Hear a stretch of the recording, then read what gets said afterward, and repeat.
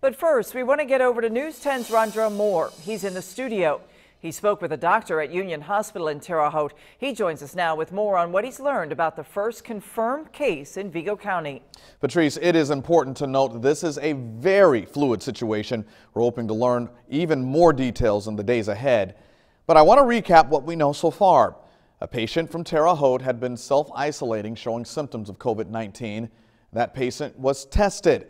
Just this afternoon, the hospital got results back that the patient had in fact tested positive for the virus. Health officials say they notified the patient first and then members of the community who may have been exposed. They say tonight that patient is recovering at home, doing, quote, pretty well. They cannot release any other information on that patient at this time. Now, earlier today, I spoke with Dr. Jackie Holder with Union Medical Group. She says they anticipated the situation and were prepared. She wants folks to know the community's well-being is a top priority. No one could be 100% for something that we've never seen before.